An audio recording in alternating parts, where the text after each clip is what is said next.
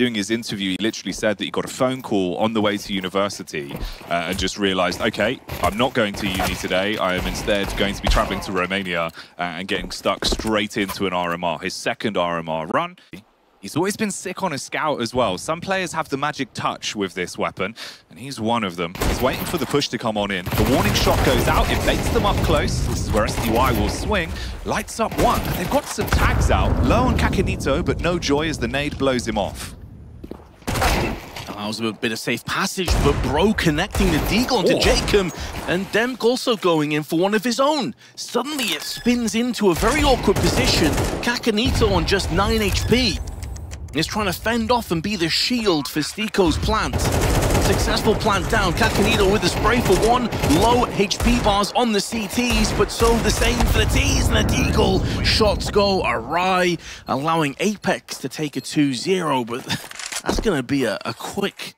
We were talking about his talent, and he can come alive, obviously, into this round as well. You know you've got the added blessing of not much to work with for Monte, so he's just looking for a couple of freebies down towards the stack on the site.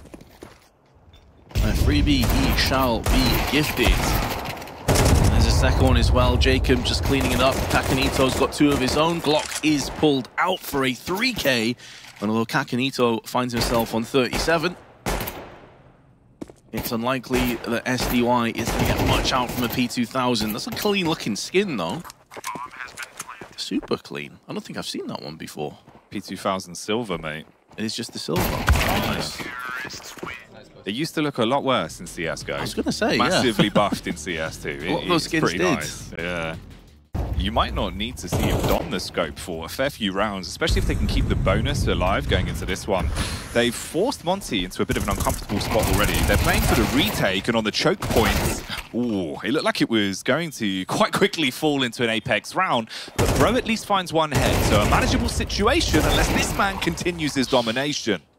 Lots of damage onto Demka as well, as the drop from Kakanito has softened up the oncoming CTs. Crossfire in, Nork gets two, looking for a third, sprays it down, locks into position from the Swede, and in doing so, Apeks, in their bonus round, get a 4-0 lead.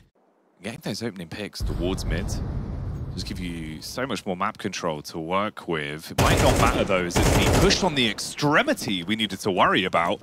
And Nork, ready for the entries. Almost getting himself free, but Krasnal replies. Oh, wide swing with a tag onto the backline. He's softened them up, but it's just Bro. It's a 1 versus 4. About 40 seconds left on the timer. He's getting himself into a good angle at least. That's the problem though, isn't it? When you're in that kind of an angle and you know that your back is exposed, there was actually a player coming around from the backside as well, going to be getting into cams in a few moments. Monte knows that a lot of mid control has been taken for free into these rounds, so they're instead playing on the further back angles, looking to support each other when the push comes in. But Jacob, with a snapshot straight to the face.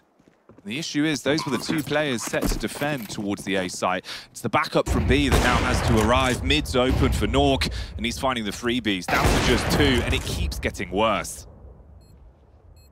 Yeah, this is looking pretty grim, isn't it?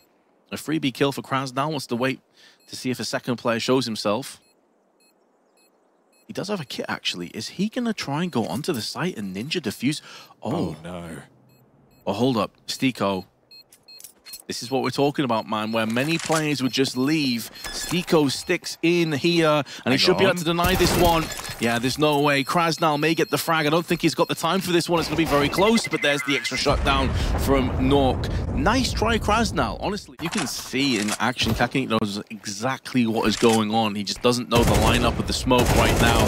The smoke's going to clear 3 players. Smoke put down, going to force them into an awkward position, but he gets caught, and Stiko wasn't quite in spot to help him out there. So a hit and run.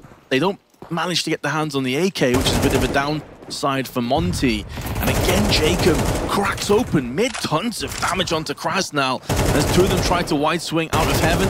Jacob taking quite a bit of a peppering himself though, so this is a bit of a scrappy round that maybe Monte can get some kind of a foothold into.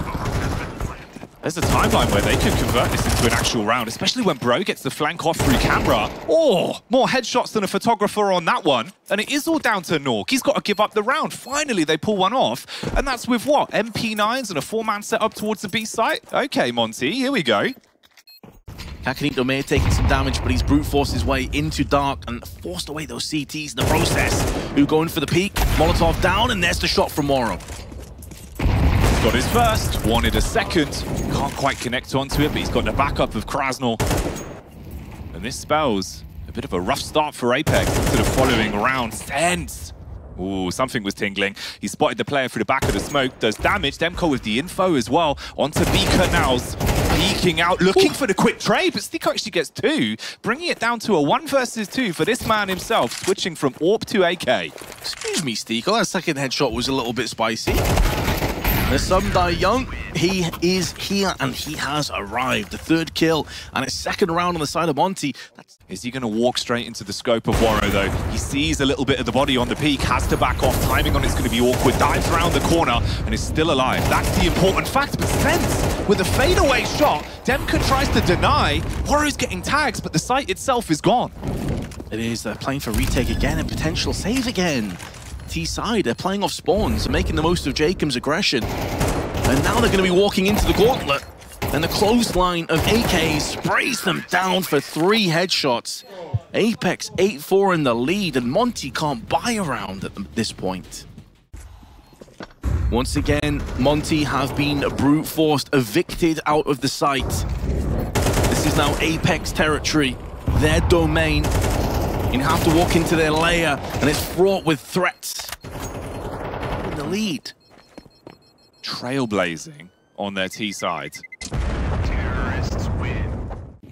We'll at least get that opening pick. So you've taken down Stiko, but again, it's mid that's entirely open. They're bleeding their way through. Jacob's been so good at finding frags down through camera. Rips another head off. Demka trades it back. We're into a 3 versus 4, so there is an edge for Monte.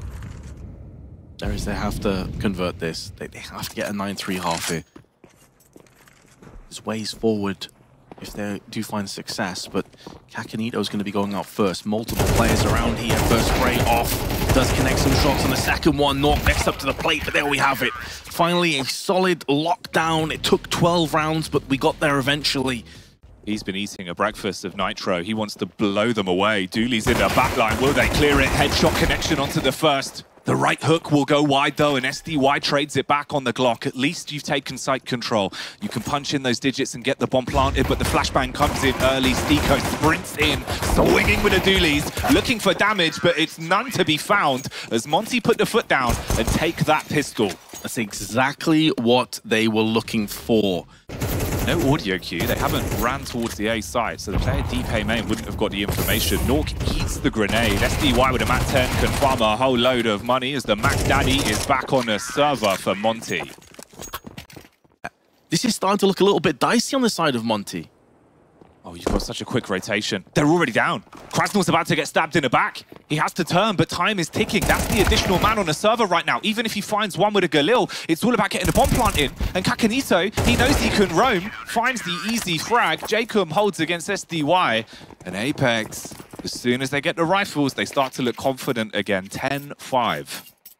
Apeks already showing us the CT side of Anubis can be very aggro. And ENCE behind the pillar, not requiring to go for a wide swing in. He has a teammate there, the buddy system's been erected, and now 4 players making moves over onto this side of the map as well. They have such a good read of the situation because of this rotation that Nork has gone in for, and now Monte are basically screwed. They're walking into a stacked site with nothing alongside it, no grenades. And suddenly Sumdai Young alone is about to run into the flank. At least deals with that one, dispatches of Nork, but there's 10 seconds left, and there's not really anything he can do about it. He's got to turn tail, run as fast as he can. There is a squad hunting this man down. Best case scenario with 11 HP, he limps his way through, clutching onto the Kalashnikov. Oh, last second territory for survival of one single weapon. And making the most of their advantages. A lot of teams will sit back, absorb and soak in the pressure in the atmosphere, but Apeks deciding the best course of action here is to get in the face of Monte. They're clearly not comfortable, and Jacob with one does a ton of damage to Sumdai Young. But that is mid. It's now changed hands. There's no one else here on Apeks that can lock this down from mid itself. So Stiko's going to come up from the site, takes a little bit of damage of his own. Smoke has been deployed into cams, but they charge straight through. You might have taken down the first head of the Hydra, but one more is waiting in its place, and that is Nork. Strikes.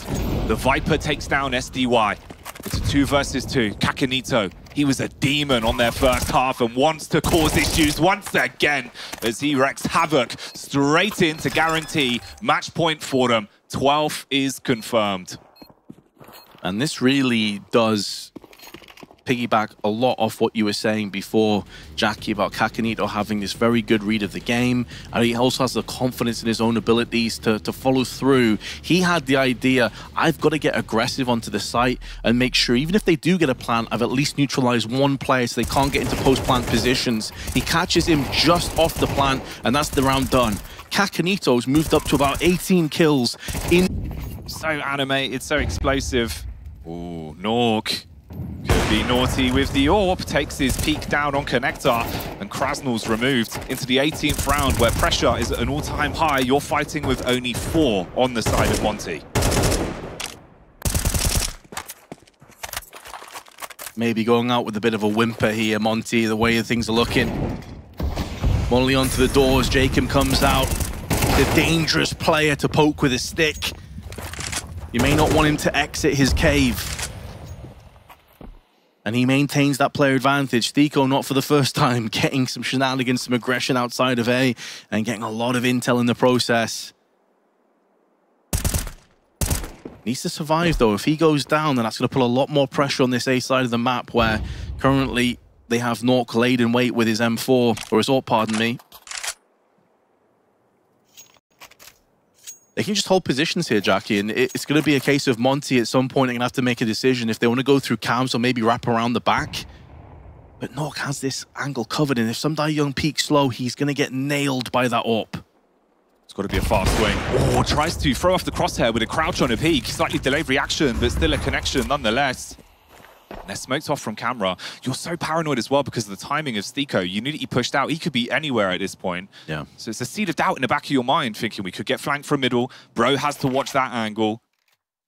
And it's just down to 15 seconds. Dying embers of this round. As long as Nork finds one pick, worst case scenario, you get a bomb plant out of it. But even then, the round should be guaranteed for them. And he's not going to miss that one. All on Bro. Has the plant now. And it's a little too late. The game is gone with it, as it will go the way of Apeks.